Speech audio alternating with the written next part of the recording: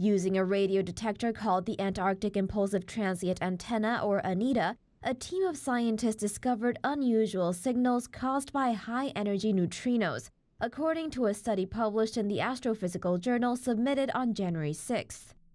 ANITA floats above the Antarctic, suspended above the continent's ice sheets by a helium balloon.